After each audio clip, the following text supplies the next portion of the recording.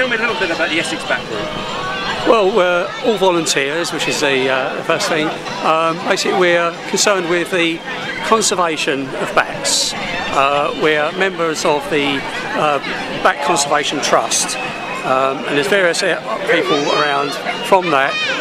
We get calls all during the day that we've got around about 30 ambulance drivers. Any time of day, if someone finds a bat, we can rescue it and bring it back to a bat hospital in Harlow. We also do a lot of educational programs and a lot of surveys to see how the bat population are going on. And how is the bat population?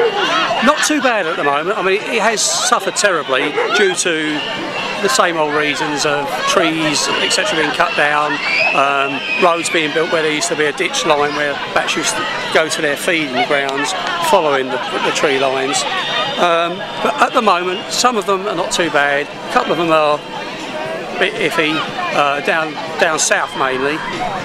Some of the rarer breeds. We've got 18 breeds in Britain, and a few of them are worse off than others. And what is a typical problem for a bat? And when somebody calls you, what happens? Cats, believe it or not. Yes, we get probably about 70% of cats.